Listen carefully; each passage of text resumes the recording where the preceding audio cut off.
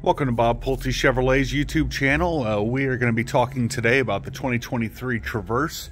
To quote Car and Driver, the cargo hauling champ for its third row segment, and I'm going to show you guys why.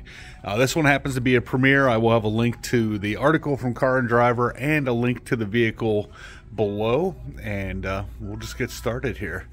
One, I love the sterling gray. That has nothing to do with cargo, just stating facts. Get a little look at the window sticker. Sorry you guys have to see my ugly mug there. Now let's get to the back here. With the setup that the vehicle has, you get 24.75 inches between where the back seat comes up and there. According to Car and Driver, you can get 6 full suitcases in that way. I don't have any suitcases to verify this. I'm going to go off their research. You get 98.2 inches going up to the first row of cargo space with all the seats down. That is what, just over 8 feet.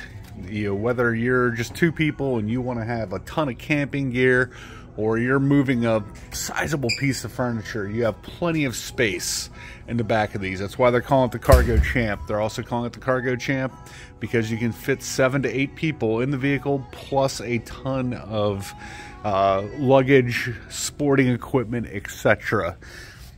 Give you a quick look here when things are folded down. I needed to move the seat up. I was lazy. I apologize.